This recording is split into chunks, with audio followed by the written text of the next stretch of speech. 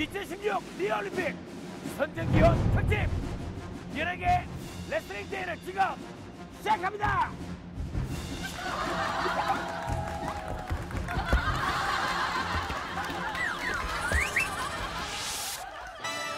2016 리올림픽 선전기원 특집 연예계 레슬링 대회 최강의 선수들을 소개합니다.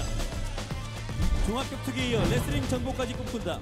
대국의 최고의 파이터 윤형빈.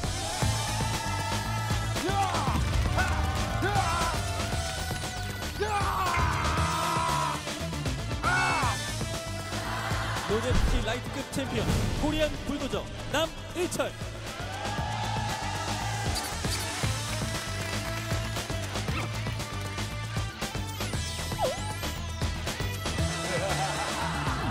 유도에 이어 레슬링도 정복한다. 매드타운 조타.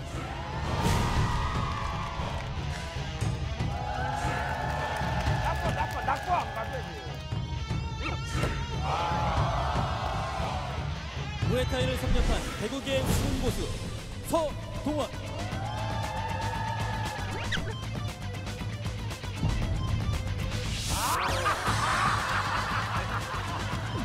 이번엔 레슬링이다. 예체능을 사랑한 남자 이수근.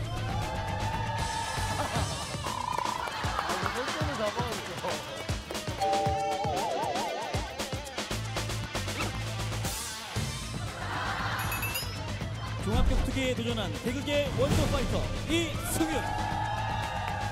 화이팅! 이거 돌아야 돼, 한 바퀴 돌아야 돼. 돌아야 된다고, 선물이.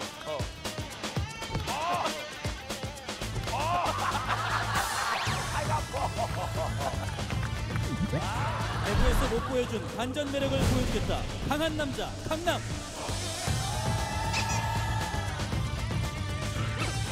나.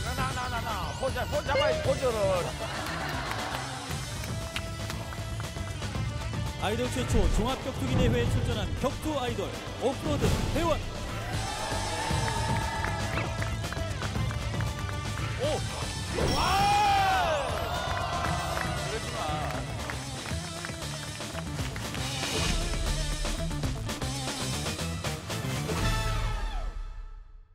야, 인터뷰가 이거 뭐 웬만한 토크쇼 한 프로그램이다 이거.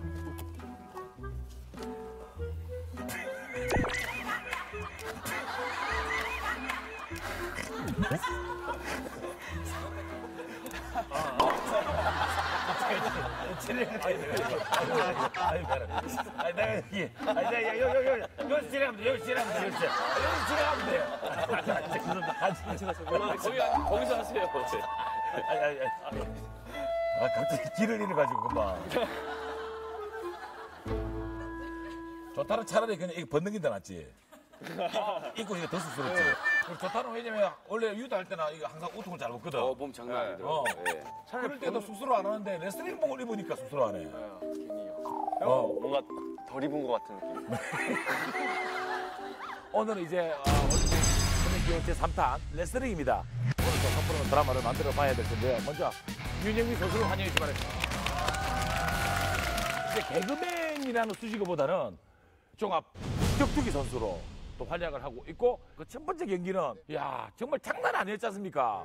초반에 뭐 엎치락뒤치락 하다가 이제 그 윤영민 선수의 어떤 오른손에 상대방 선수의 얼굴 가격을 하는데 성공을 하면서 툭 떨어졌거든요.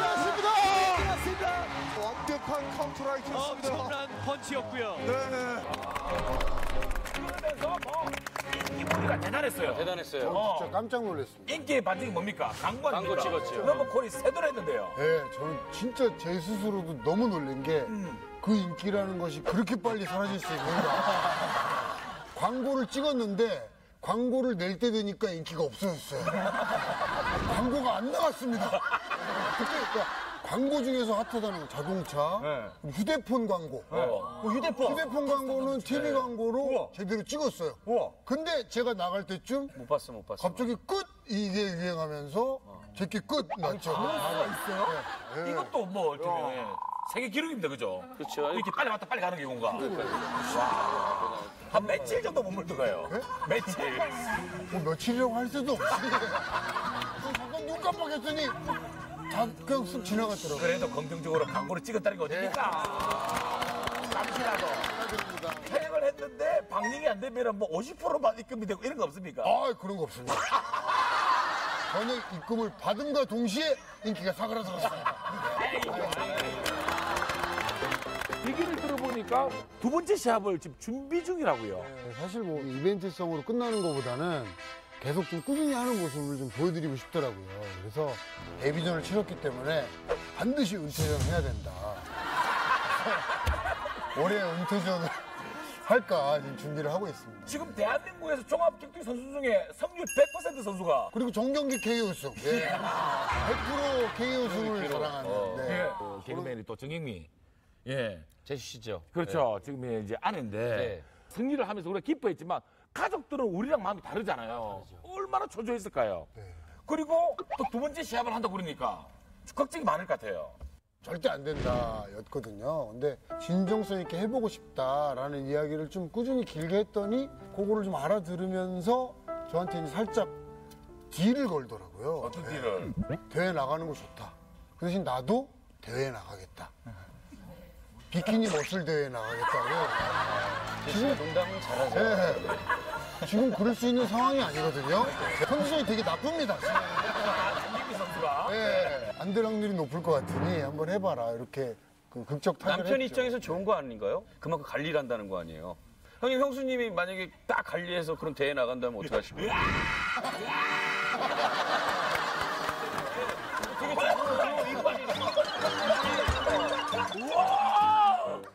잠시 상상했거든요. 네. 끔찍하신 거예요? 깜짝 놀랐어요. 와, 이렇게 엄마가 이렇게 해서 막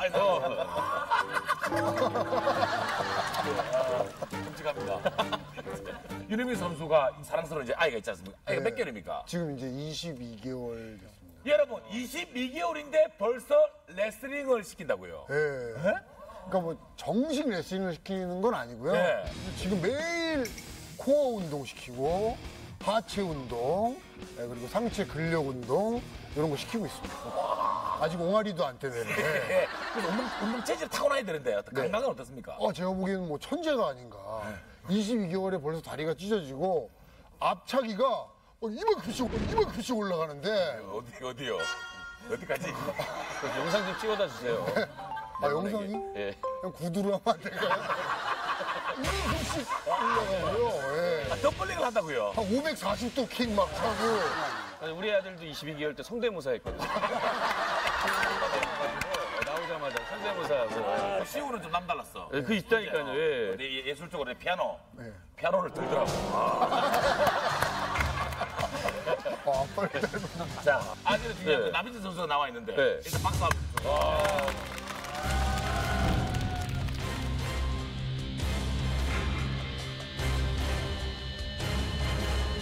원래 평범한 대학생이었다고요? 네, 건축 전공해가지고 네? 그 인테리어 공부하고 섬세한데. 네, 좀 그런 편이에요. 격투기를 하게 된 계기도 되게 거칠고 남자답고 뭔가 그런 거에 매력을 느껴서 제가 격투기 시작하게 됐거든요. 평소에 취미가 반신욕이고요. 아, 그냥 욕이 아닌데요? 반신욕, 독서가 진짜 취미예요. 진짜로요? 요가 어떻습니까, 요가? 좀 정적인 마무리로 항상 요가를 하고 있어요. 필라테스 어떻습니까? 대학원 수업으로 제가 필라테스를 그 정도면 이제 머리 좀 기르세요.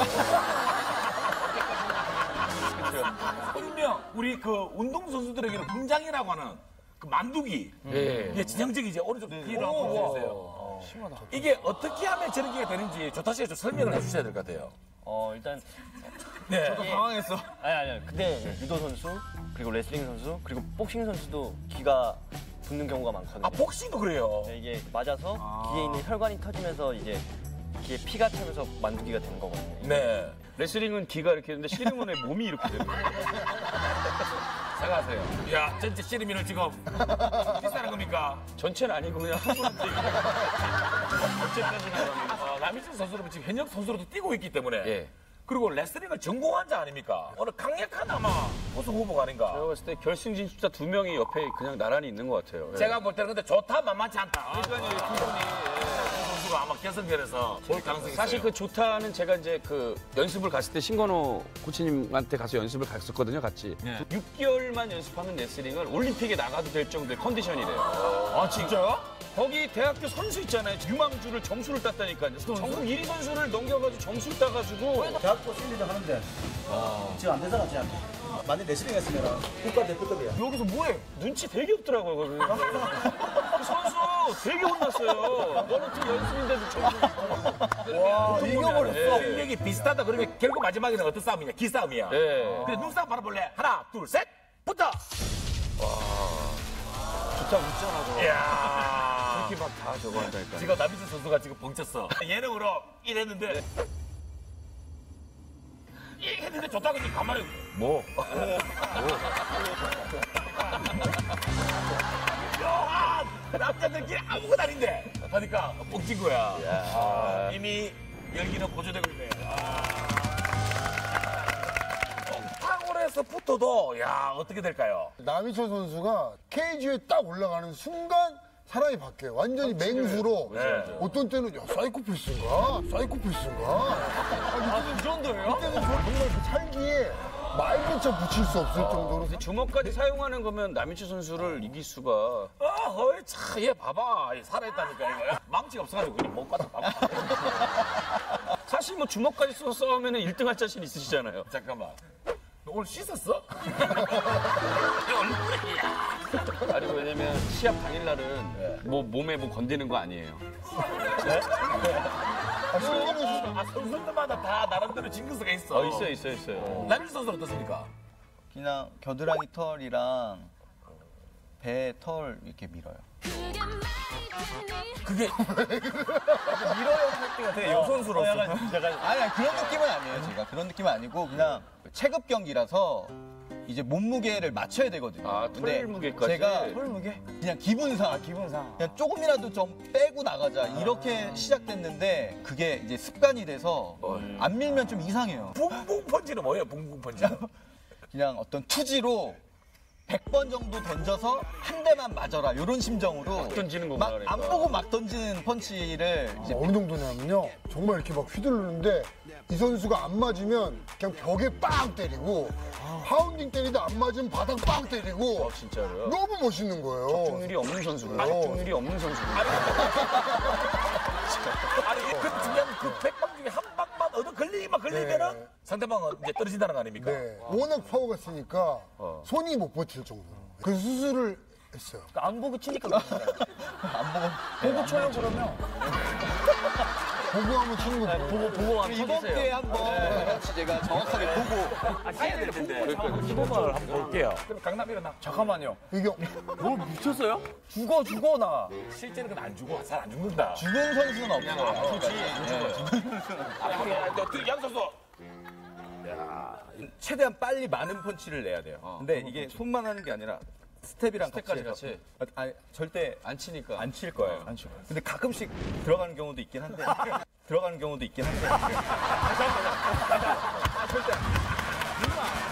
스텝이랑 쫓아가면서. 자, 붕붕 펀치. 자, 하나, 둘, 셋.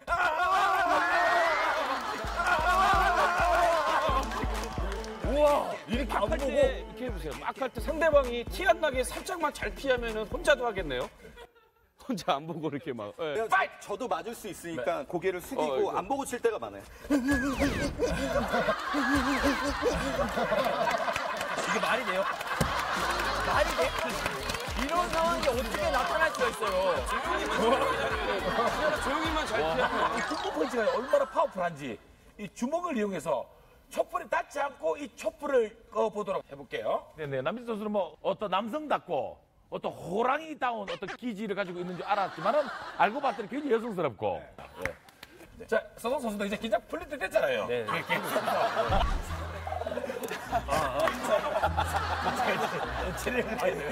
긴장 푸세요. 네네. 해보고 싶어요? 네, 아닙니다. 하라고 좀 이렇게 시작을 좀 해주세요. 일단 제가 쉽지 않은데. 아니, 좀 진행을 좀 해주세요. 네. 남희철 선수 레디. 네, 준비됐나? 물어봐야죠. 준비되셨습니까? 네. 자신감 있게. 자신감 있게 얘기해 주세요. 준비되셨으면 시작.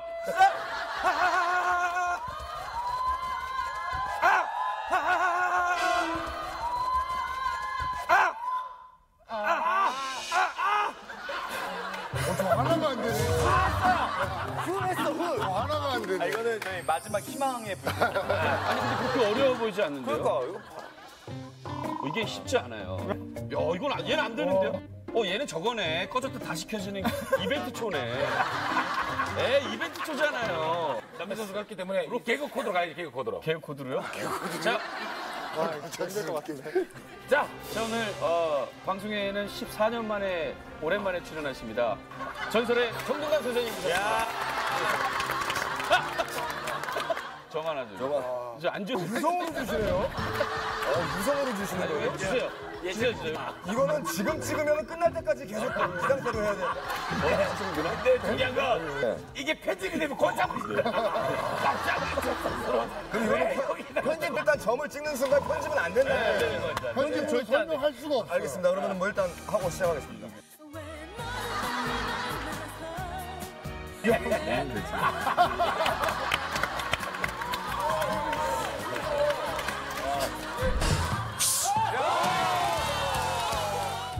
어린이들은 따라하지 마시고요. 근데 사실은 해보진 않았어요. 자, 이벤트로 갈게요. 선생님, 예. 생일 축하합니다. 소원 비세요, 선생님.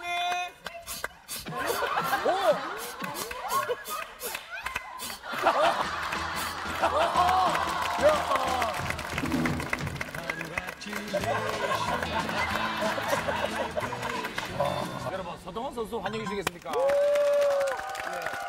시청자분들에게 본인의 활약상, 본인의 어떤 또 이 작품들 설명 좀 부탁드리겠습니다. 네, 안녕하세요. 저는 얼마 전에 작품 육룡의 자기를 나르샤에서 치려고 한 형제의 목숨을 보살피 2대 왕을 연기했고요. 귀감이 될 것입니다. 과찬이시옵니다, 전하. 우리가 우승이요, 우승! 그냥 가란 말이야. 그냥 제발 좀 가. 시청자들께서 많이 기억하시는 거는 지금 뭐 하는 거야? 엽기적인 연애에서 차태현 선배를 인질로 잡은 탈영병으로. 어쩐지 많이 바뀌었어. 살이 좀 찌신 거네요, 그러면요? 네. 살이 찌신 거네. 놀이공원에서 차태현 씨를 전지현 씨랑 납치했어요. 맞아. 아니 살이 엄청 쪘네. 엽기적인 그냥 표 말고 예전에 예능에도 가끔 나오셨습니까? 제가 11년 전에 엑스맨 나왔을 때 강호동 선배님. 그 맞죠? 엑스맨 나왔어요? 엑스맨 나왔죠? 네. 그때 선배님께서 제가 꼬이네요. 어떤 멘트를 하는데. 이거 뭐 좋은 징조. 그럴 수 있어요? 그럴 수 있어요? 와 처음 봤어요 이런 거. 와. 서동 선수 각오 들어보도록 하겠습니다.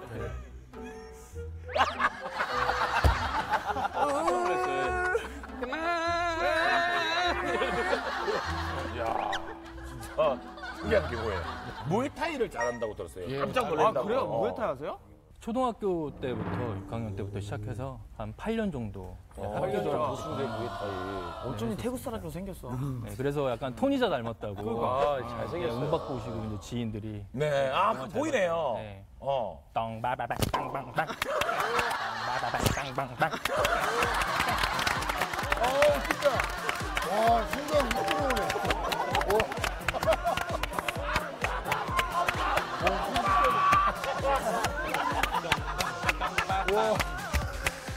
태국말이 되게 잘 어울린다고. 이제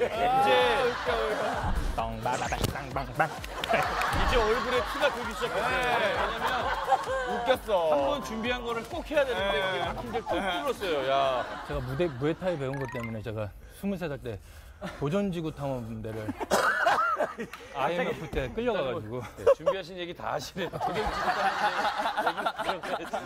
물어보지 않았대요? 물어보지 않았는데. IMF 때 갔대요. 도전지구 탐험대를. 감독님, 촬영 감독님 저 이렇게 셋이만 떠나가지고 정말? 네. 이제 IMF다 보니까 이제 기간이 짧아서 6일 동안 하루에 5, 6명씩 하다 보니까 한 30명하고 맞짱 뜨고 온 기억이 나요.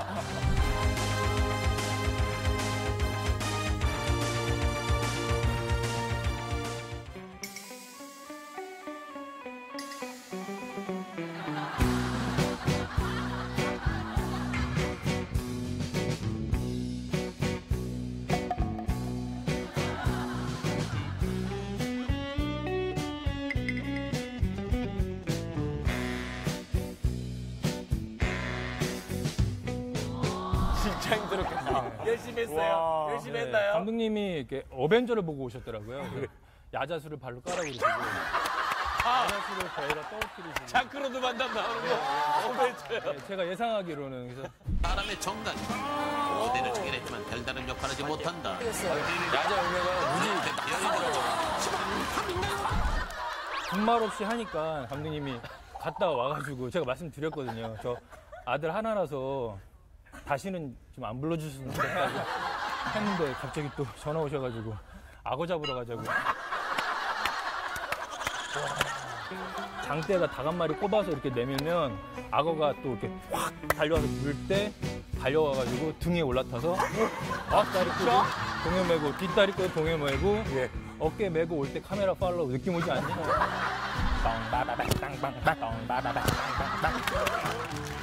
웃기마지 언니? 네, 그래서 그러면 저 자신 없습니다. 했더니 구렁이 잡으러 갈래? 구렁이 잡으러 갈래? 구렁이는 또 어떻게 잡습니까? 하여튼 다리에다 꿀을 발라가지고 구렁이 굴에다 이렇게 넣듯이 구렁이가 이렇게 꿀려 자꾸 꿀려 들어갈 때 우와, 에이. 아니 하자고 얘기하시는데 제가 자신이 없어서 했어야 돼 그거. 악으로 안 하셨어요? 네, 저는 일단 안 했습니다. 30명과 맞짱을 뜨고 맞짱 뜨고 악으로 악어를 잡으러 가자. 악어 잡으러 가자. 그리고 구렁이까지. 네, 구렁이까지. 본인이 고사하고 오늘 이제 열심히 하겠다는 이 각오를 옹박 버전으로 다양하게 한번 풀 버전으로 여러분들한테 인사를 좀 드리도록. 야, 이것만 이겨내면 돼요, 동원 씨. 이것만 이겨내면 아주 퍼펙트합니다. 또 다 넘었으니까. 네. 지금 현재 실시간 검색 뜨고 있거든요. 아, 서동원. 네. 맞짱 뜨고 있고요. 모니타이 뜨고 있어요. 공박 인터뷰. 예. 빵빵빵빵 동다댐다 망당당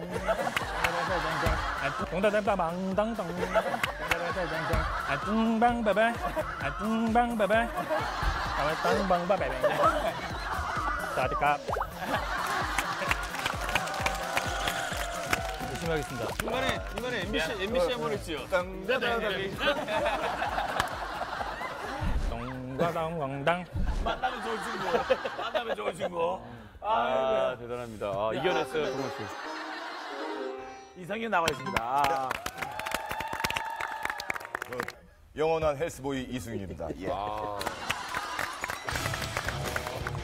여러분은 진짜 몸짱으로 나는 캬! 우리는 나스 헬스보이 불가능 없다! 자, 이승현 선수입니다. 초반에 끝낸다는 말은 안 했습니다. 네, 알톤 28호. 자, 라이트, 레프트. 자, 밀고 들어갑니다.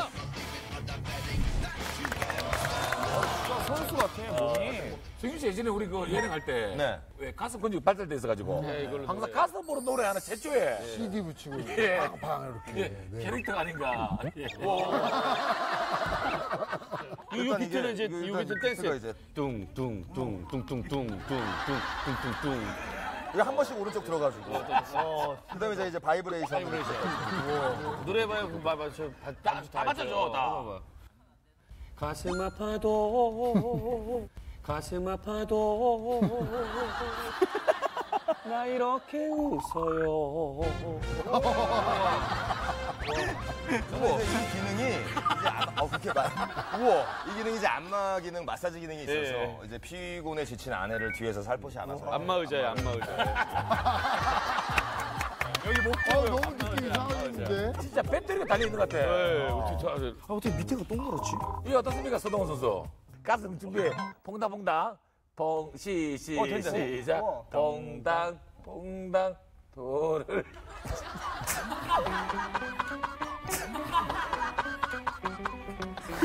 동바바바 동바바바 와 웃기다. 제대로 물었어요. 원래 윤영민 선수가 또 연예계 그 파이터로 또 격투가로 이렇게 이름을 날리고 있지만 사실 최초 선배님. 예, 이래. 근데 그때가 이제 우리나라에서는 좀 비인기 종목이다 보니까 뭔가 이제 화제성이 좀 필요했었고 이벤트로. 그리고 저도 꿈이 어렸을 때 꿈이 프로레슬링 선수였어요. 그 남자의 어떤 로망 있잖아요. 그 큰 무대에서 힘을 겨루는 그런 어떤 사람들이 지켜보는 가운데서 그런 로망이 있었는데 더 늦기 전에 그런 기회가 생겨서 하겠다. 예, 그래가지고. 그래가지고 이제 굉장히 열심히 준비를 했죠. 그래서 매일같이 선수들이랑 같이 이제 연습을 했는데 이승윤 선수가 네, 좀 만족할 만한 그런 결과를 얻어냈으면 좋겠어요. 승패를 떠나세요. 자, 이승윤. 네. 자, 턱으로 입으로 저를 이승윤 들었습니다. 선수는 좀 많이 무뎌져 있습니다. 자, 니킥. 자, 니킥이 지금 턱 쪽을 스쳤는데요. 있는 작전 같은데 피가 이승윤 많이 선수가 나서, 지금 피를 많이 흘리고 있기 때문에 제 자신을 너무 믿었던 거죠. 그러니까 나는 굉장히 강하다고 생각했는데 아니더라고요. 근데 저는 제가 시합하기 전에 약간 지표가 많이 없으니까 이승윤 씨 그 영상을 굉장히 많이 봤거든요. 막 지고 있어도 계속 밀어붙이는 모습에 사실 감동을 많이 받았고 훈련하면서도 도움이 많이 됐던 게 샌드백 치면서 내내 승윤이 형 생각만 했어요.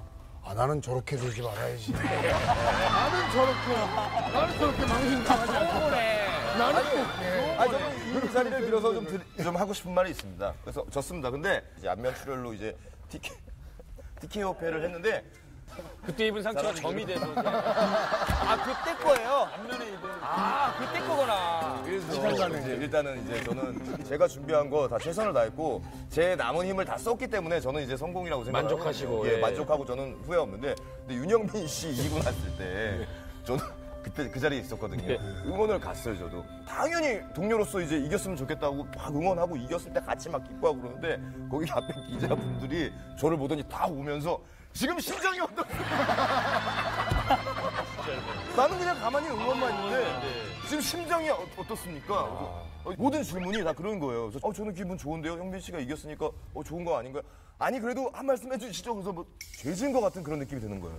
그래서 그때 전 느꼈죠. 그래서 이게 너무 결과만 가지고 그런 거 아닌가. 그래, 나는 지금 그래도 이 순간 그냥 다시 한 번 더 링에 올라가서 이승윤 대 윤영빈. 네. 윤영빈, 이승윤이 만약 대결하면 네. 어떻게 될까요? 우리 진짜 이거 하지만 그거예요. 이해분해서 사실 이거 진짜 대박 아니에요? 진짜 그거 보고 싶다. 그거 시청. 이거 막 조타랑 막 진짜 재밌겠다. 자, 우리 대원. 네, 안녕하세요. 저는 그룹 오프로드의 리더를 맡고 있는 대원이라고 합니다. 야.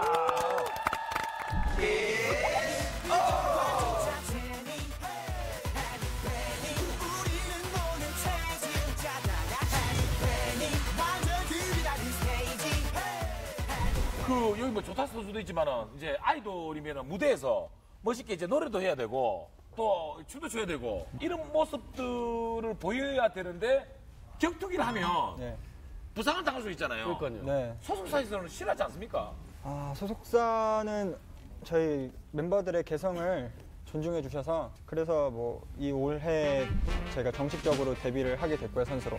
진짜요? 두 번 경기를 해서 지금 2승째입니다. 와, 대박. 네. 우와, 대박. 그 전에 그러면 어떤 운동으로 기본적으로 체력을 발판으로 이렇게 쌓았을까요? 원래는 제가 태권도를 많이 했습니다. 좀 오랫동안 태권도를. 후배네, 아주. 태권도 하면은 몇 년 했어요? 태권도 몇 년 했어요? 태권도를 제가 초등학교 1학년 때부터 고등학생 때까지 선수 생활을 해가지고요. 저랑 비슷하네요. 예, 저는 군에 있을 때까지 선수 생활을 해서 태권도 장난 아닙니다. 태권도 장난 아닙니다. 태권도 했었어요? 네, 저도 오래 했죠. 이거 일단 보여드릴 텐데 모르시는 분들은 많이 몰라요. 그냥 운동신경이 좋은 친구로 알고 있지. 아니 뭐 태권도 협회에서는 다 알고 있습니다. 예. 협회에서 알고 있는 거지 많은 대중분들이 모르고 있는데 일단 자료를 한번 보여드릴게요. 자, 만나보시죠. 이런 데 다양한 어떤 누구 거 본 거예요? 제 거 본 거예요? 리액션을 못 해가지고. 제 거. 야. 발작이 그럼요. 저럴 때 있었죠. 예.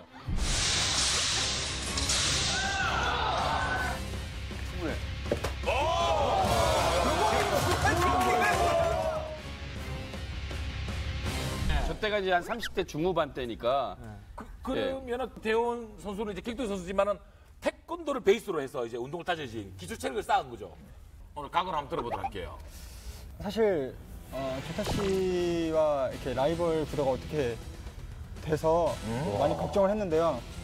진짜 유도에서 국가대표급 실력인 조타 씨와 저는 그냥 이게 격투기 선수 신인인데 이게 될까 했는데 저의 목표는 이제 조타 씨가 이렇게 힘들어하는 모습 시청자분들도 궁금해하실 거 아니에요. 네. 조타가 이렇게 힘들어하는구나 라는 걸 오늘 보게 됐어요. 쉽지 않다. 야, 이거는 뭐 취향 저격이 아니고 그냥 뭐 도전 저격. 딱 그냥 나는 조타다. 조타만 보고 조타만 괴롭히겠다. 조타의 힘들어하는 모습을 모처럼 보시라. 조타와 대원의 1경기가 시작됐습니다. 자, 조타가 목을 잡고 잘 잡았어요. 조타! 굴리고 굴리는 접전인데. 다시 파고들어요, 조타! 다시 파고들어요, 조타! 이래 좋았어. 거리를 드려야지. 그렇죠. 자, 이승현 돌려. 자, 일단 남희선 선수 들어. 자, 목을 잡고 있는 윤영균입니다. 서로 목을 잡고. 오, 지금 돌면서 잡았어요. 오늘 또 귀한 걸음을 해주신 분들이 있습니다. 우리 레슬링계의 어떤 살아있는 레전드, 우리 전설분들이 또 레슬링 한다고 그러니까 한다름에 또 달라와 주셔서 힘을 보태주고 있습니다. 레슬링 레전드 나오세요!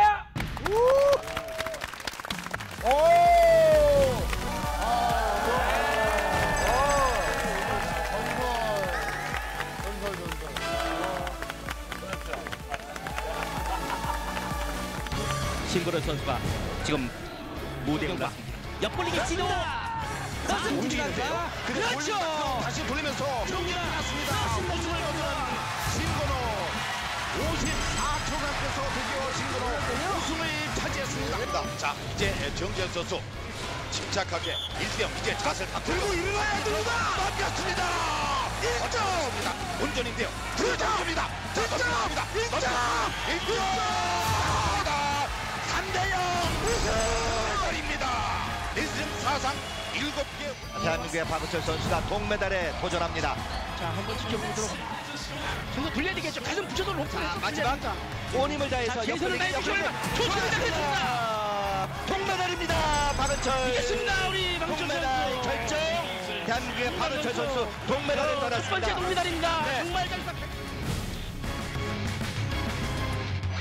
우리 동네 예체능에 다시 한번 박수를 하시기 바라겠습니다. 먼저 신건호 선수부터 시청자분들에게 인사를 해주세요. 네, 안녕하세요. 96년도 애틀란타 올림픽, 2000년 시드니 올림픽 금메달리스트 신건호입니다. 이게 금메달. 체급을 바꿔가면서 그랜드슬램. 레슬링계 그랜드슬램. 그랜드슬램이 뭐냐면 올림픽 금메달리스트. 그리고 세계 선수권 금메달리스트. 금메달. 그리고 아시안게임 금메달리스트. 아시아 선수권 금메달리스트. 이 네 개를 전체를 1등을 하면 그랜드슬램인데 그 그랜드슬램. 다들 힘들었다 보면. 박은철 선수도 이제 저는 브론즈로 그 그랜드슬램을 할 수 있었는데 아시안 게임을 아쉽게 놓쳐서. 진짜 아쉬워 보인다.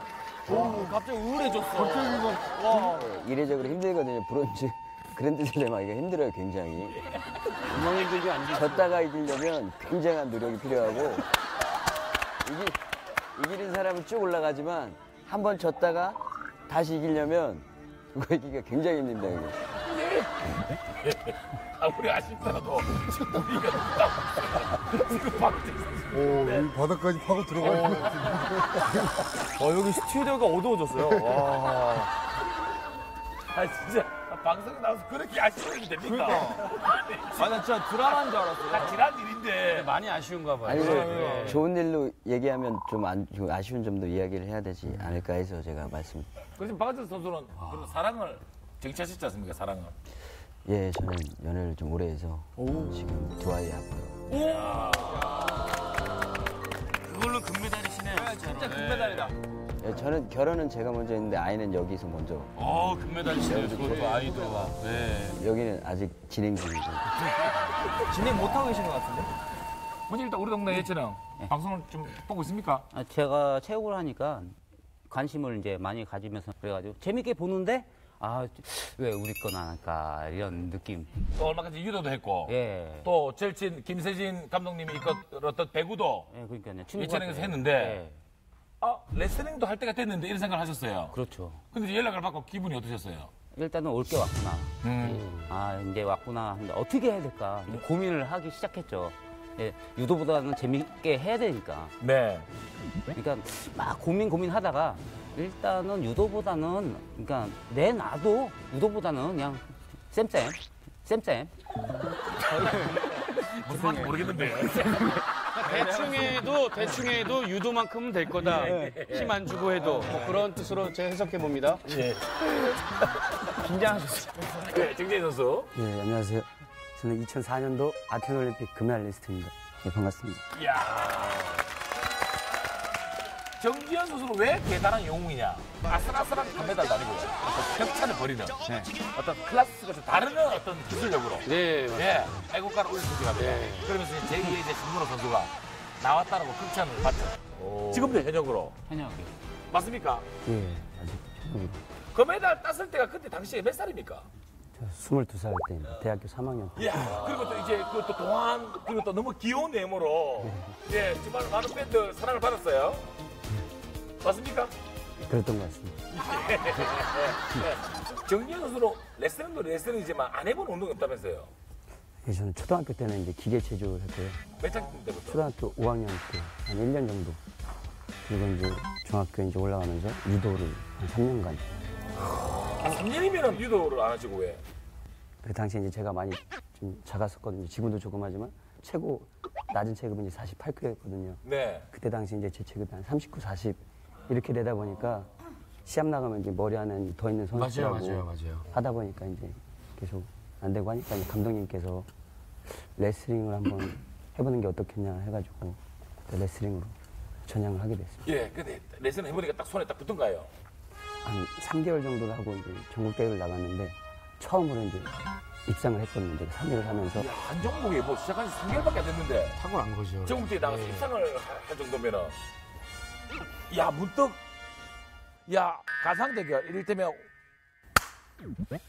정지현 선수랑 신근호 선수랑 두 금메달리스트가 오늘 특별 이벤트로 레전드 경기를 펼치며 제가 진짜 그냥 선수지만 나이 차이도 꽤 날 텐데요. 아니 그렇지만 이 대결이 성사될 가능성이 있다고 봅니까? 아마 정말 이런 경기는 보기 드문 경기입니다. 그렇죠. 레슬링의 어떤 발전을 위해서라면 기꺼이 이 대결을 받아들이지 않을까 기대를 해봅니다. 대결 하시겠습니까? 먼저 후배님에게 질문을 드리겠습니다. 저는 뭐 시청자분들이 원하시면은 준비가 돼 있다. 기꺼이 준비가 돼 있다. 정지현 선수 몸이 지금 예. 후배는 준비가 돼 있답니다. 그렇다면 선배님은요? 아, 여기서 빼면은 지는 거지, 형님. 지는 거죠. 아, 지금 그럴까 이거 할게요. 예? 할게요. 자, 그럼 이제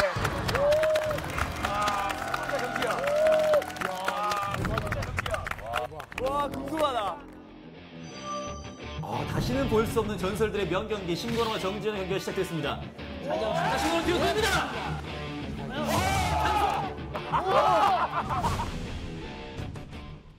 오래 기다리셨어요. 박은철 선수 여러분들. 자, 안녕하십니까. 2008년도 베이징 올림픽에서 동메달을 딴 박은철 선수입니다. 감사합니다. 우리는 H은행에서 레슬링을 한다는 소식을 듣고 굉장히 기뻐하셨다고요? 네. 뭐 레슬링이 정말 그 효자 종목이긴 하지만 비인기 종목이거든요. 이렇게 좋은 기회로 이렇게 나오게 돼서 이런 걸 좀 많이 알고 싶고 저희 후배들을 위해서 후배들의 열정 그런 걸 이끌어내기 각오로 지금 임하고 있습니다. 이거 말씀하시는데 주변에서 산만해가지고 죄송합니다.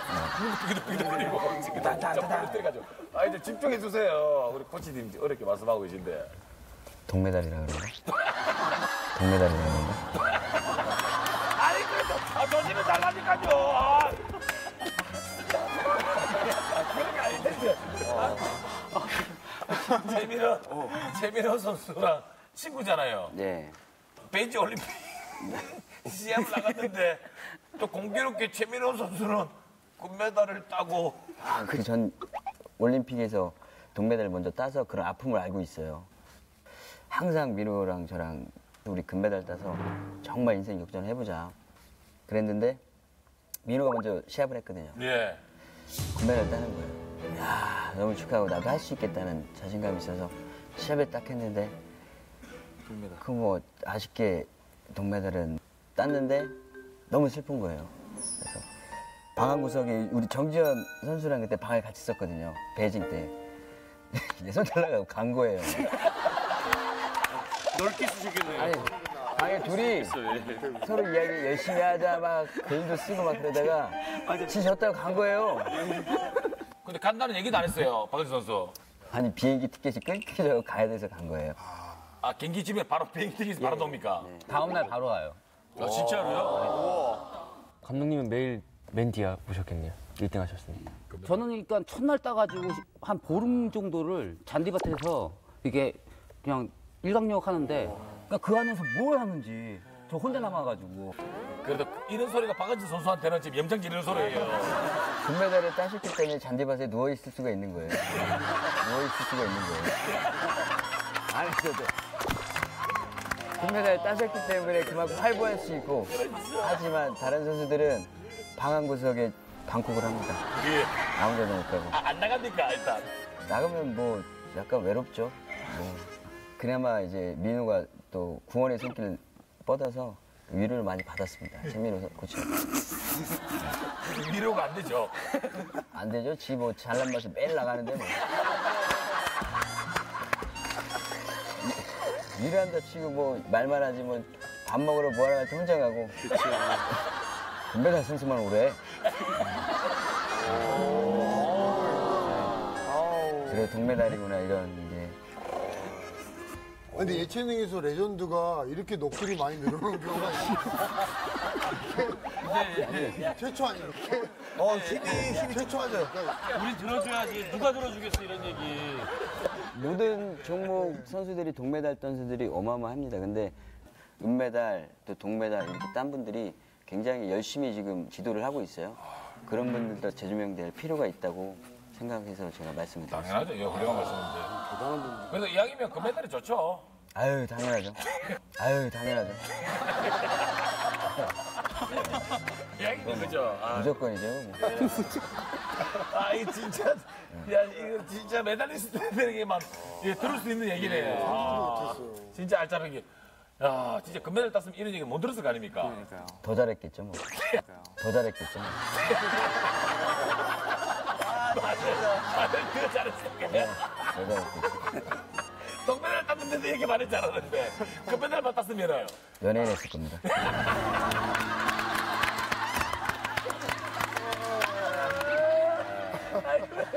자, 그리고 오늘 특별히 모신 분이 있습니다. 96년 아틀란타 올림픽 빠떼로라는 예, 이 빠떼로 열풍을 일으킨 장본인입니다.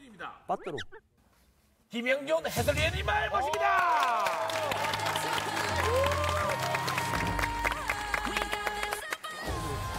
안녕하세요. 안녕하십니까.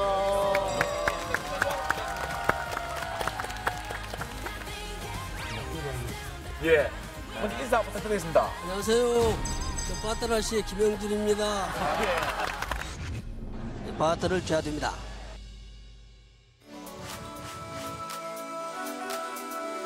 바트를 주게 됩니다. 바트를 줘야 됩니다. 바트를 줘야 됩니다. 바트를 찬스를 잡았습니다. 네. 잡습니다. 금메달 확정됐습니다. 와, 빠떼로 아저씨. 예, 빠떼로. 빠떼로가 뭐예요? 잠깐 어떻게 설명을 해주실까요? 빠떼로라는 용어는 도망다니고 소극적이고 남 눈 후비고 귀잡아당기고 머리 당기는 사람들, 이런 사람들의 주의를 주고 매트의 그라운드에서 공격하는 자세를 빠떼로라고 그래요. 예, 다시 한번 그러면 지금 96년으로 돌아가서 그때 그 빠떼로 그 음성을 한번 들어볼 수 있을까요, 선생님? 네, 아 저렇게 막 도망다니고 머리 땡기고 하는 선수에게는 빠떼로를 팍팍 취합니다. 2016 리올림픽 선전 기원 기념 연예인 레슬링 대회 스페셜 매치입니다. 심건호 선수와 정지현 선수의 맞대결입니다. 자, 심건호와 정지현, 참 우리 국민들의 마음을 좀 뜨겁게 했던 선수들인데 이 선수들 현역 시절에 좀 어떤 선수들이었습니까? 심건호 하면 너 48kg, 58kg 두 체급의 글래디스를 했으니까 레슬링 선수는 DNA로서는 최고의 전설이다 이렇게 하면 맞을 겁니다. 자, 정지현 선수는 어떤 선수였습니까? 정지현 선수는 어렸을 때부터 천재적인 기질을 가지고 있죠. 22살에 올림픽 금메달, 이건 정말로 신화적인 사람이죠. 그렇다면 이 선수의 이 승패를 가를 만한 요인이 있다면 좀 어떤 걸 꼽아주시겠습니까? 신건우의 그 노래하는 기술이 정기영의 체력을 감당하려는지 그게 이제 관건이죠. 그렇습니다. 신건우와 정지현 전설들의 스페셜 매치입니다. 자, 신건우 선수의 경기에 임하는 각오를 한마디 들어보도록 하겠습니다. 네, 이제 일단은 나이 먹었다고 해서 운동 능력까지 떨어지는 건 아니고 그리고 이제 지현이한테 하고 싶은 말은 끝나고 알아서 해라.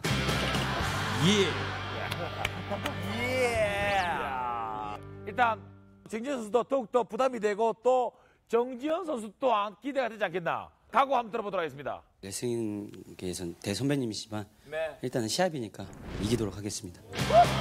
역시 프로로서 일단 경기를 이기고 봐야 된다. 선배님을 존경하는 것은 존경하는 것이고 경기는 양보하지 않겠다. 호동 형님하고 그거 했던 대로 이렇게 긴장하지만 했던 대로 하고. 자, 나이 있고. 자, 나는 26이다. 26이다. 충분히 할 수 있다. 자, 하자. 신건우지! 자, 전설들의 스페셜 매치 신건우와 정지현 선수의 맞대결이 이제 시작되겠습니다. 정지현 선수 66kg의 금메달리스트고 신건우 선수는 54kg의 금메달리스트이기 때문에 몇 킬로지만은 상당한 파워라든지 이런 순발력에 대한 차이가 있을 겁니다. 다시는 볼 수 없는 전설들의 명경기 신건우와 정지현의 경기가 시작됐습니다. 그 정지현 선수가 일단 그죠? 예, 몸 네. 지금 체급 차이가 2체급 정도 차이 나는 거죠. 네, 대답. 신건우 선수 머리를 자주 박는데 저런 건 해서는 안 되죠. 자, 두 선수가 지금 들어오기 전에 이제 지금 몸을 좀 나름대로 풀었거든요. 네. 프로액션. 자, 두 선수가 치열하게 맞붙고 있습니다. 지금 움직임이 커 보이지 않습니다만 지금 이 과정이 굉장히 중요한 거잖아요. 그렇습니다. 여기서 순간적으로 0.1초만 늦어져도 공격에 틈을 주기 때문에 프로액션. 자, 뭘 주나요? 프로패션. 공격. 오케이? 배터리. 되게 빨리 진행되네. 두 번째. 공격하라고 얘기한 겁니다. 경고 한번 주고. 소극적인 자세에 대해서. 되게 스피디하다. 공격하라고. 지금 정지현 선수에게 약간 지금 주의가 주어졌는데요. 그렇죠. 이 레슬링 시작해서 끝까지 공격이 방어라고 생각을 하고 경기를 해야 할 겁니다. 야, 시간이 금방 갑니다. 자, 서로의 장단점을 너무나 잘 알고 있는 두 선수이기 때문에 쉽사리 쓴 빈틈을 내주지 않고 있는데 지금 하체 공격이 없는데요. 프락션. 둘다 그랬고. 프로패션. 그래서 정지현 선수 공격이 없기 때문에 신건우 선수가 이제 공격을 하죠. 저 때도 공격에 성공을 못하면 정지현 선수한테 1점을 주도록 되어 있습니다.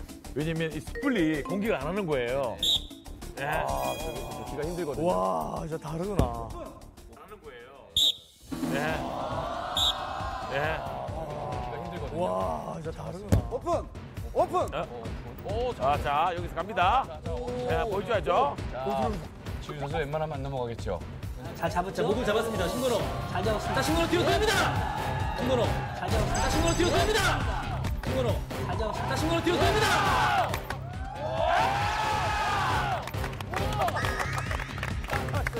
자, 목을 잡았습니다. 신건우. 잘 잡았습니다. 자, 신건우 뒤로 돌립니다. 그래서 2점을 자, 신건우 선수가 몸을 잡고 돌리면서 이점을 네, 다시. 다시 한번 돌려요. 돌아가요. 자, 신건우 선수가 몸을 잡고 돌리면서 이점을 다시. 다시 한번 돌려요. 돌아가요. 들어갑니다.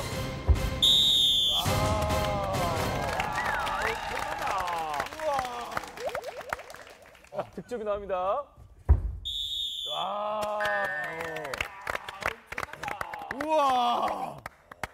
우와, 사람이 돌아갔어. 자, 지금 신건우 선수가 짧은 순간에 점수를 지금 굉장히 많이 획득을 했는데요. 신건우 선수의 주특기입니다. 목 감아 돌리는 신건우 선수의 기술은 전설적이죠. 자, 단숨에 6점을 획득하고 있는 신건우입니다. 네, 정차력. 이게 재미있는 상황이거든요.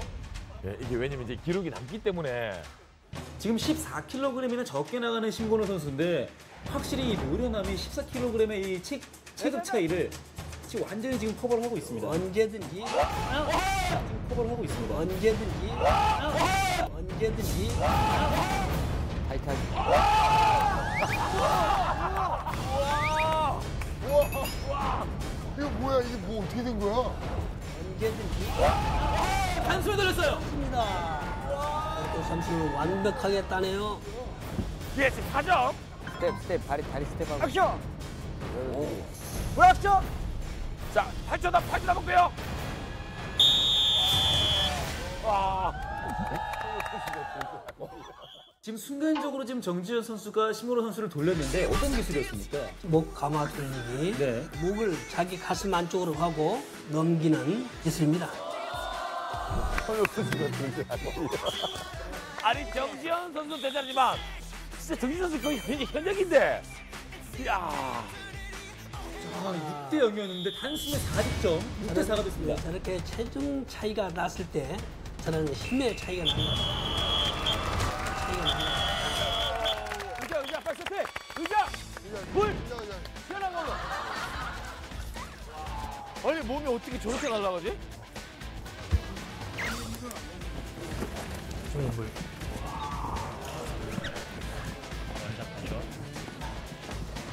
시원하게 마시는데. 연세가 있으시니까 말 시키지 마세요. 알겠어요. 어떻게 형님 오랜만에 하실만 하세요? 이제 그러니까 오랜만에 예전 그런 감각이 이렇게 느껴지는 거예요. 그러니까 매트아웃 안에서 둘이서 게임하는 건 처음이거든요. 근데 왜냐면 15년 세월이 무색할 정도의 기술과 실력이 아직도 그대로세요. 아니 저 선수 날라다녔어요. 몸이 어떻게 날라가지? 이게 자꾸 아까 돌리는 그러니까. 네. 와.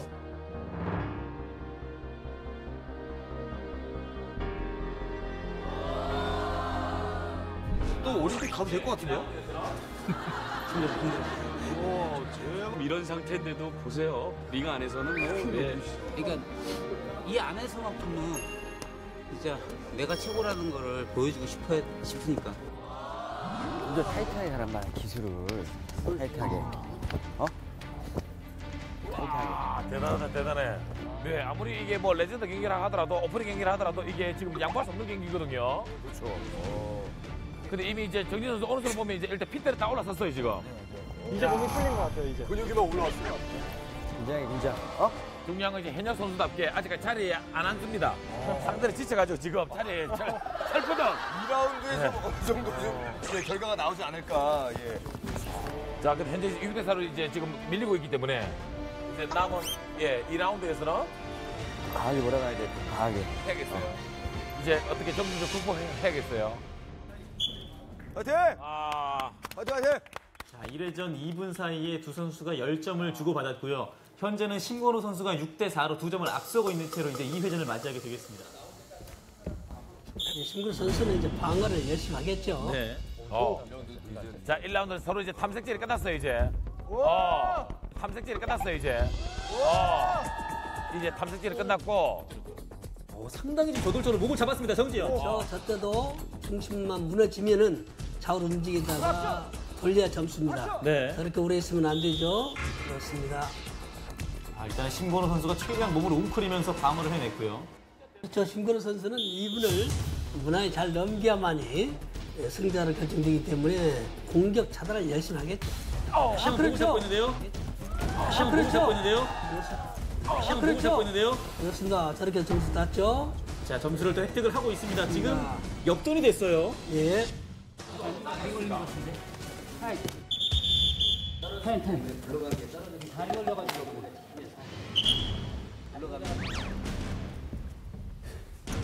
어때션? 브로 어때션? 다리 걸린. 네. 지금 보면은 기술을 쓰면서 정지현 선수가 다리를 사용했다 그런 얘기거든요. 그래서 지금 항의가 받아들여졌군요. 받아들이네요. 자, 그러니까 점수가 최초 인정이 됐습니다만 다리를 사용했다는 점 때문에 그렇죠. 다시 취소가 됐고요. 점수가 다시. 무효가 되는 거야.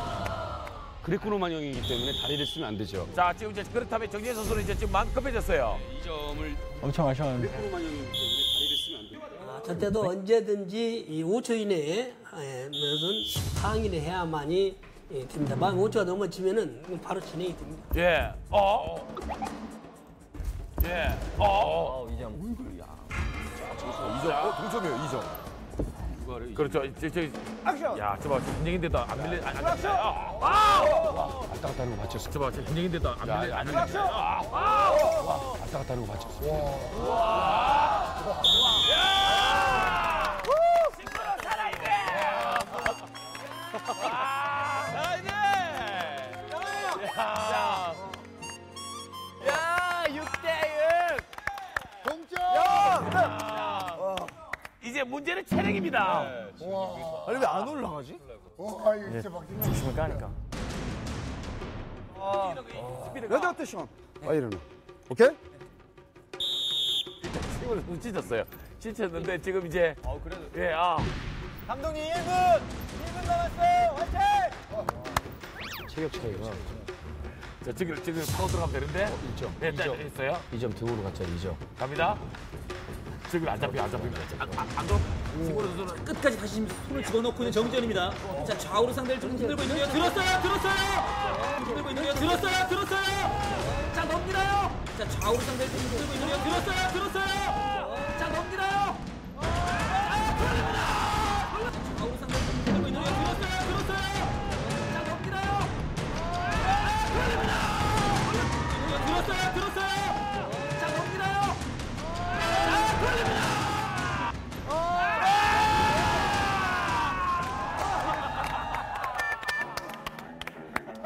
와, 이거 진짜 테레비로만 보는 거죠. 와. 이거 어떻게 된 거야? 자, 걸립니다! 걸렸어요! 자, 신고로 선수가 방어를 하는 것 같은데 지금. 시간이 가면 갈수록 힘들 겁니다. 야, 아니 뭐 어떻게 던지면 사람이 저렇게 날라? 자, 일단 중간 박수 한번 부탁드립니다. 야, 진짜 대단하다. 충분히 릴렉스 하세요. 예. 이 경기는 좀 스페셜한 경기니까 충분히 쉬게 좀 해주셨으면 좋겠습니다. 예. 시간을 2분으로 다시 해주시고 좀 쉴게요. 예. 사실 현역실의 신고로 선수가 저렇게 날아가는 모습을 본 적은 없는 것 같은데요. 신고로 선수야 옛날에 정말로 뼈들이죠. 네. 잘 빠지고 잘 공격하고 바로 이게 세월이죠. 정진 선수가 이제 1라운드에서 선배에 대한 예우도 있었지만 현재 컨디션이 어느 정도 되나 이제 탐색전을 펼친 것 같아요. 자, 이 정도 되면 이제 2라운드에서는 마음대로 가지고 놀아도 되겠다. 판단 쓴것 같아요. 이렇게까지 자, 남은 시간 28초입니다. 자, 그러나 아직 25초의 시간이 더 남아 있습니다. 신고로 선수가 기습적인 공격을 한번 할 겁니다. 해서 한번 좀 시간을 벌겠죠. 자, 그래도 참 우리 신고로 선수도 톤을 보여주고 있습니다. 감독님 20초 남았습니다. 화이팅! 야, 신고로 선수도 지치네요. 정준 선수 걸라고 하죠. 자, 마지막 기술, 활약 기술 한번 나왔으면 좋겠는데요. 10초! 10초 화이팅! 자, 이제 10초도 남지 않았습니다. 신고노와 정지현의 스페셜 매치. 신고노가 지쳤네요. 예. 그렇습니다. 이렇게 해서 경기가 종료가 됐습니다. 신고로 선수 잘 버텼네요. 자, 결국 정지현 선수가 스페셜 매치 승리를 거뒀는데요. 역시나 나이와 체급에서 앞선 정지현 선수가 자, 신고노! 일단 좀, 호흡을 좀 떨어지고요. 야, 여러분 진짜 귀한 장면을 보고 계신 게 시청자 여러분들 정말 보기 드문 장면입니다. 세계 챔피언 신고노 선수가 지친 모습을 여러분들에게 보여드리네요. 야, 참 세월이 무섭습니다. 살살 좀 하지 좀. 그 맞다리도 기고 나가면서 해야 되는데 그게 안 됐잖아, 그지? 하나도 안 치셨네요 지금. 그러네. 현역은 진짜 다른 것 같아요. 지금 얼마 전까지 올림픽을 준비하던 선수였는데 체력적인 면에서도. 일단 두 선수는 좀 쉬게 두시고요. 박한신 선수. 예. 가운데로 모시겠습니다. 예. 일단 두 선수는 좀 쉬게 내버려 두고요. 두 레전드 경기를 보셨는데 일단 경기를 어떻게 평가하시겠습니까? 정지현 선수가 신건호 감독의 그 예의상 네. 약간의 탐색전을 좀 시작했고요.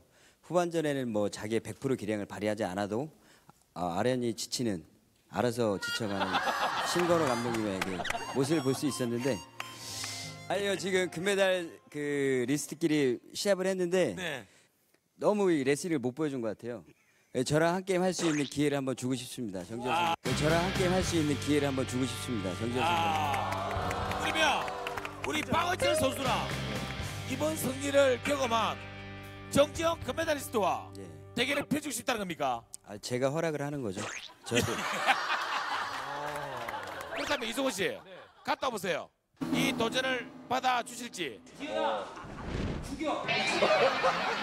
한번 여쭤보도록 하겠습니다. 지금 뭐 신건호 선수에게 살짝 했더라도 체력적으로 지금 많이 좀 힘들 수가 있는 상황이거든요.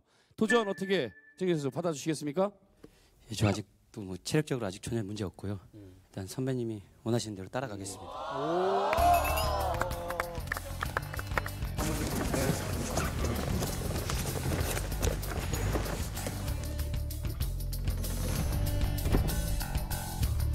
여기가 약간 비슷한 것 같아요.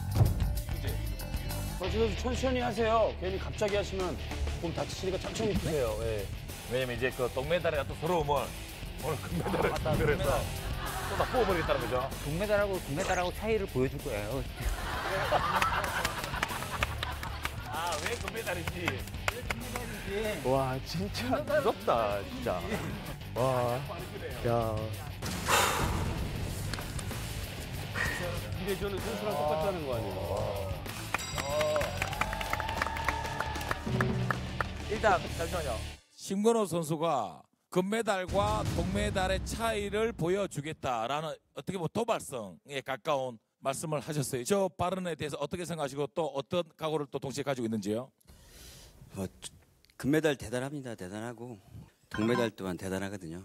뭐 동메달도 대단하고 은메달도 대단하지만 금메달이 레슬링이 아니라 레슬링이라는 걸 한번 보여드리겠습니다.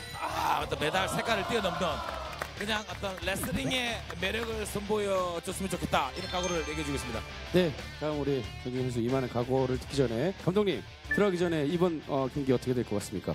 일단은 금운동이라는 자체가 종이 한 장인데 한 장의 두께를 확실히 보여줄 수 있는 게 지연이에요. 근데 예전에 전적도 있거든요. 상대 선수 서로. 그러면 어떻게 보면 이 대결은 인생의 대결이 됐네요. 네. 지금 바로 레슬링 경기 시작합니다.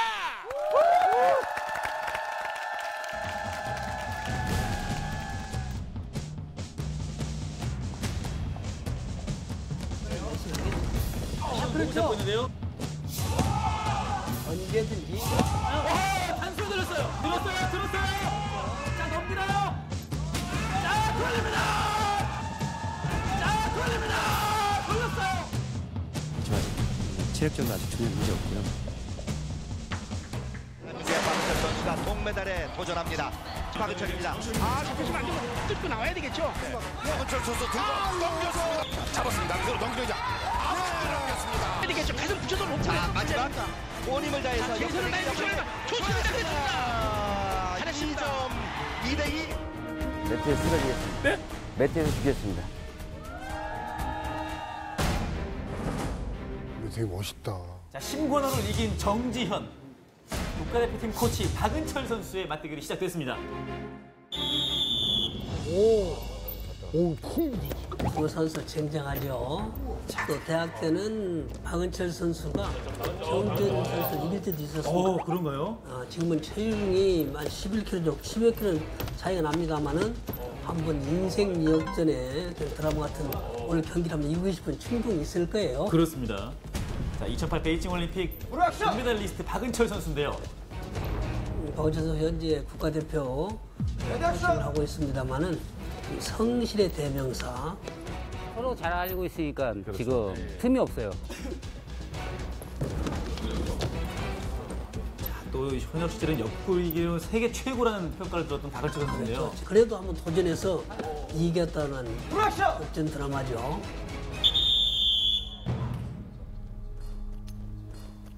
공격. 오케이? 아하. 공격하라고? 네. 공격을 하래.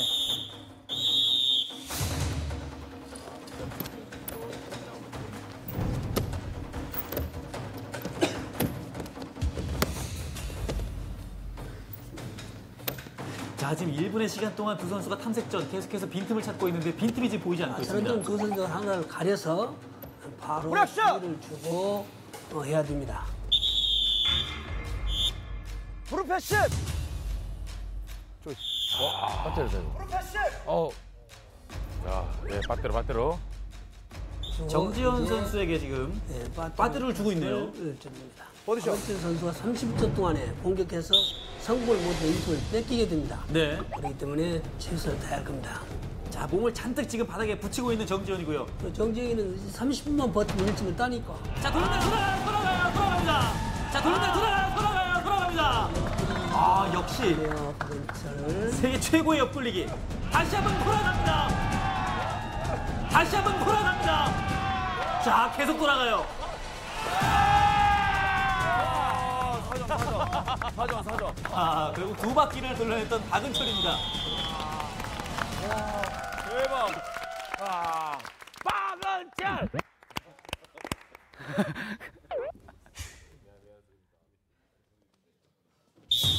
그래서 정지현이 이제 공격하겠죠. 점수를 뺏기고 나면 누구나가 다 따고 싶은 욕망이 있는 거기 때문에 네. 정지현이 공격할 겁니다. 앞서 정지현 선수는 신고로 선수에게도 역전승을 거뒀거든요. 그렇죠. 박은철 선수는 가급적이면 공격보다도 수비적으로 잘 방어하고 기회가 되면 공격에서 다득점을 하는 그런 작전을 가겠죠. 시간 얼마 안 남았습니다. 자, 일단 이렇게 1회전이 종료가 됐습니다.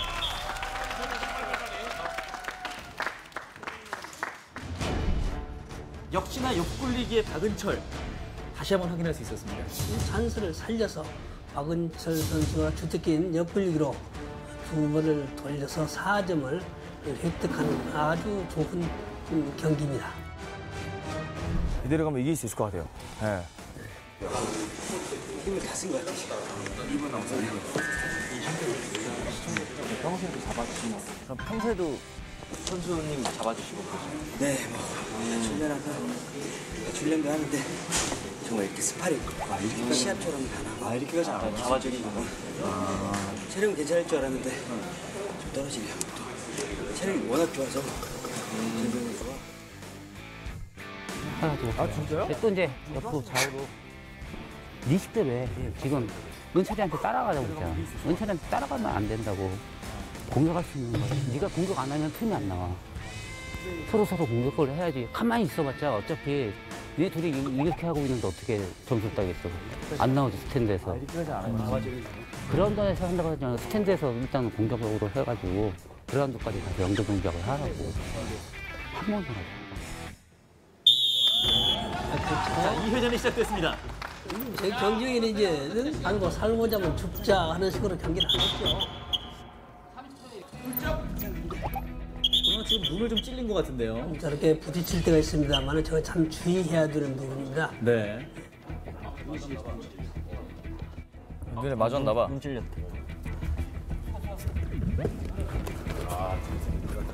들렸어? 응, 정확히.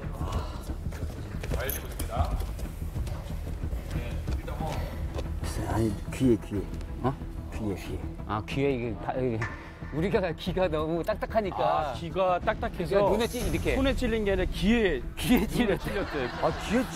귀에 찔렸대요, 눈이. 눈이 찔렸는데. 와. 그러니까 여기 이렇게 해가지고 귀에 이렇게 눈이 찔렸대요. 아, 진짜? 귀가 왜냐면 딱딱하니까 이렇게 하다가 귀에 찔린 거예요.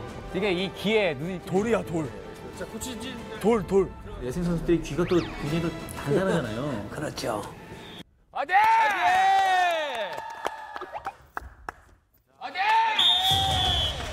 자, 다행히 괜찮습니다. 정지현 선수가 이제 2분만 이겨내게 되면 우리 동네. 자, 돌립니다.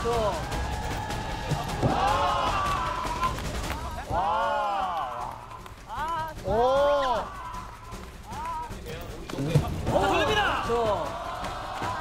자. 공격. 들어. 자, 지금 단숨에 동점이 됐습니다. 그렇게 해서 좌우로 움직이다가 중심으로 왼쪽으로 돌려줍니다. 자, 허리를 잡고 좌우로 그렇죠. 움직입니다. 정지현 들어요. 자,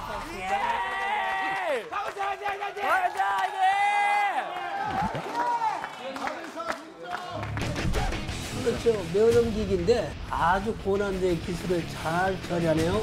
자, 매어 넘기기로 단숨에 동점을 만들고 있는 정지현입니다.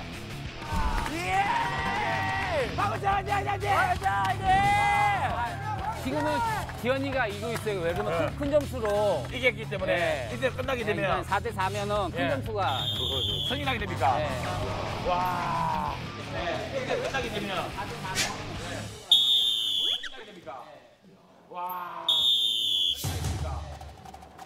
4대 4 동점이 됐고요.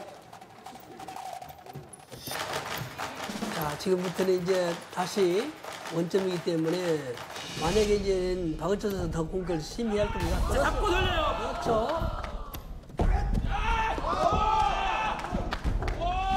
자, 박은철 역시 곧바로 공격 시도 2점을 따냈습니다.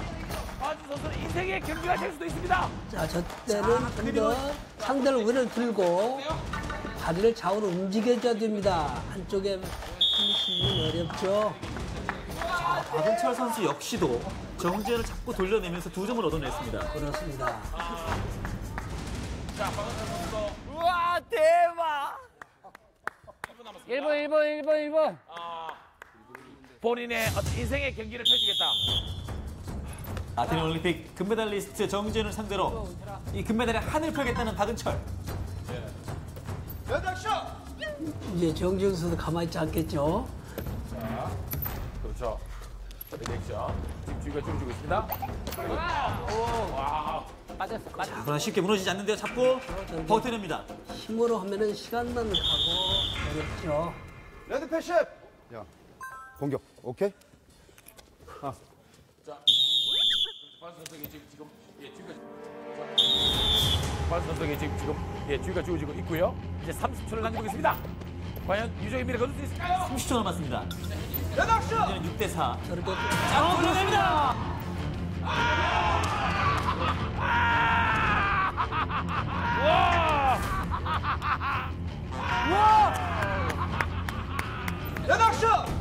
저렇게 자, 돌려냅니다. 정지현.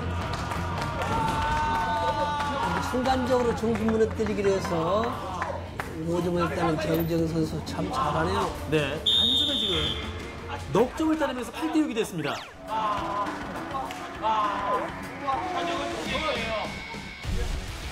정말 찰나의 순간이었는데요. 그렇습니다. 저렇게 메달리스트들의 하여튼 전쟁이라고 보면 됩니다. 그렇습니다. 순간적으로 중심을 무너뜨리면서 넉 점을 따냈고 8대 6이 됐습니다. 현역은 현역이에요. 야, 진짜 현역은 현역입니다. 엄청난 분위기. 이게 무슨 기술이야? 순간적으로 중심을 무너뜨리면서 넉 점을 따냈고 8대 6이 됐습니다. 스킬에 따라서 정말 훌륭한 경기고요. 예, 자 이제 10초를 남겨두고 있고요. 예, 마무리 이제 공격 큰 기술을 한번 들어가야 될 텐데요. 한 번 더. 5초입니다. 박은철. 승부는 가능했네요. 자, 3초, 2초, 1초. 경기 종료.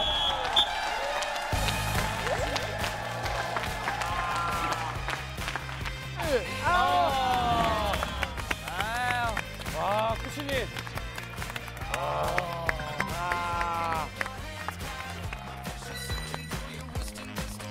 이 정지현이 박은철 선수에게 다시 한번 역전승을 거둡니다. 무엇보다도 좀 아쉬움을 가지고 있는 우리 박은철 선수는 본인이 스스로 이 대결을 허락하셨고 그리고 너무나도 이제 상황이 좀 두고두고 아쉬움이 남지 않을까요? 일단은 허락했다는 걸 굉장히 후회하고 있고요. 제가 역시 시합을 하면서 느낀 게 금메달은 아무나 따는 게 아니라 역시 금메달을 따본 사람들은 알겠지만 역시 저 정도는 돼야지 금메달리스트라 불릴 수 있구나. 감사합니다. 다시 한 번 더 시간을 되돌릴 수 있다면 허락을 안 하실 겁니까? 예. 짧아보니까 뭐 현역은 아니지만 박은철 선수 어떻던가요? 박은철 코치님께서 아직 레슬링 감이 아직 많이 살아계셨고요. 굉장히 또 힘들었습니다. 생각보다 고전했습니다. 막판에 목감아치기 그 기술 어떤 기술입니까? 그 기술은? 이 기술이 제 특기 기술입니다. 그 순간 딱 보이던가요? 다리 스텝 나오는 거 보고 부럽다. 원래 예의상 선배한테는 잘 안 쓰거든요. 얼굴 맞기 때문에 딱 하면 얼굴이 딱 맞아요. 뿅 가거든요. 그걸 쓰네 이긴다고. 난 몰랐네. 제가 쓰려고 했던 게 아니고 몸이 반응을 했습니다. 자동적으로 제가 쓰려고 했던 게 아니고 나오는 거 보고 제 몸이 몸 좀 죽여가지고 아직 있구나. 반사신경이 있어요. 안 나오는데 나는 좋습니다. 2016 리올림픽 대한민국 국가대표 선정기원 레슬링 대축제. 한 바퀴 더 돌아가나요? 모든 걸 여기서 불사르겠습니다. 승리하고 승리 안 하고. 자, 이거 안 걸고 있는데 드러나요. 8강 재미있는 경기 바로 시작합니다. 유도돌 조타와 태권도돌 대원의 맞대결입니다. 약점을 노려보고 있는 대원입니다. 연결! 세. 낙지키! 자, 조타가 목을 잡고 잘 잡았어요, 조타!